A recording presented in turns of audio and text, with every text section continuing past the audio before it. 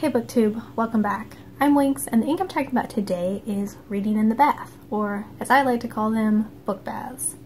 There are a few things that I enjoy more than reading a good book in an epic bath. So I thought that I would just use today's video as an excuse to share some of my favorite book baths I've done or that I plan to do.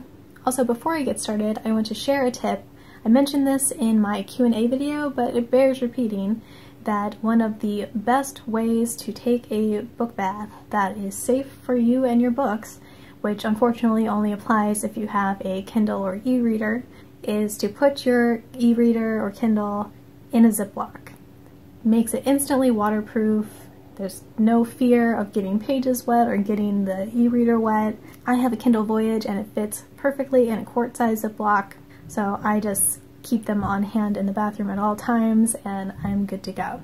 When I plan a book bath, I have a tendency to go a bit over the top and I will have this whole thematic event, and sometimes it's basically everything is somehow connected to the book, sometimes there's one thing, and sometimes it's just an enjoyable bath. So when my baths are on the low end of the epic scale, I normally just use whatever sort of bath product I have on hand. I generally keep around a thing of Bath & Body bubble bath.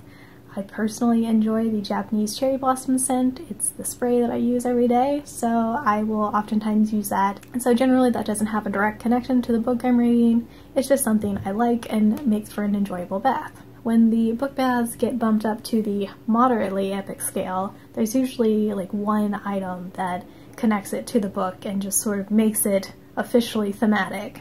One example of a book bath on this level of epicness is reading Sherlock Holmes while drinking a Sherlock fandom tea from Adagio. I'll put a link to the Adagio page for the Sherlock teas below if you want to try it. I highly recommend the John Watson blend. That is my personal favorite. Another such bath that I took recently was reading The Tropic of Serpents by Marie Brennan while taking a bath with the Dragon's Egg Bath Bomb from Lush.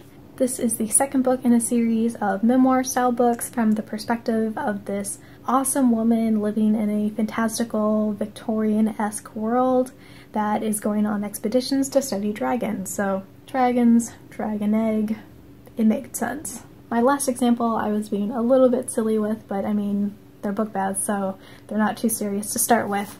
And for that one, I was reading one of the books in Jean Wolfe's Book of the New Sun series, and I used the Sunnyside Bubble Bar from Lush, which is one of the brightest, most sparkly, glittery bubble bars that I think they make. And this is one of the darker book series that I've been reading recently, so somehow pairing those together made me chuckle, and Book of the New Sun, Sunnyside, yeah, you can see the connection.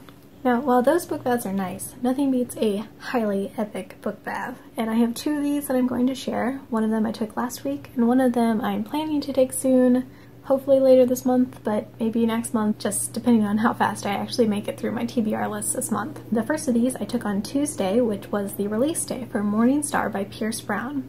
This was the final book in the Red Rising trilogy, which I've been talking about a lot in my videos. I was so excited for this book to come out, and it was so worth the wait. Ugh, such a good book. Yeah, if you have not read the series, I highly recommend it. So good.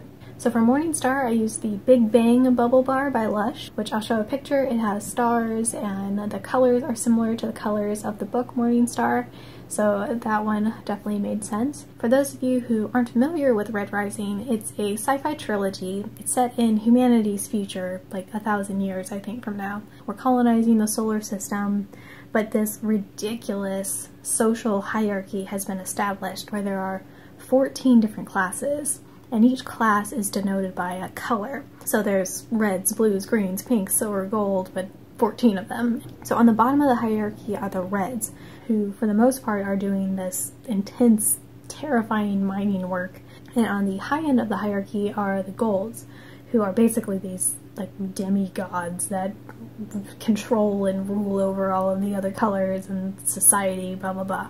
So as the series name implies, Red Rising is about the lower colors, and specifically the reds, realizing how oppressed they're being by the higher colors, and specifically the golds, and starting a movement and rising up against their oppressors, and just so epic. And also the world and society itself takes heavy influence from Roman history and mythology, which is a really cool touch as well. But so now that you have that background, the extra items that I had for my Morning Star book bath were to have some red Roman raspberry sorbet by Talenti, and to also drink some golden yerba mate. So I had the Roman aspect and the colors and the stars and the blue water. It was awesome. The second epic book bath, which I'm planning to do soon, is for O Jerusalem by Laurie R. King. This is the 5th book in the Mary Russell series, and as the name implies, Mary Russell and Sherlock go to Jerusalem. For this one, I am planning to use the Karma Bubble Bar, also by Lush. The description on the website said something like it'll transport you to a Middle Eastern spice market or some such, so that seemed very appropriate. Also in this book, they eat a lot of pistachios and dates and drink a lot of Turkish coffee. I don't actually know a whole lot about Turkish coffee, but I am going to investigate and see if I can find some or figure out how one makes that so I can have that as part of my bath. And I also have some pistachio gelato to enjoy while I take this book bath. So this one is also shaping up to be quite epic. So yeah, those are some of my favorite book baths that I have done or plan to do. I also listen to music while I have these book baths. I often have playlists that I put together for certain series or subgenres, and so I'll play those while I am reading a book in that series or subgenre. But yeah, let me know if you guys do anything like this, or if you have any plans for book baths, or if I have inspired you perhaps to do any book baths. I would love to know that. That's exciting. Then please also like this video if you enjoyed it, and subscribe if you'd like to see more. I hope everybody is having a good start to the week, and I will talk to you guys later. Bye!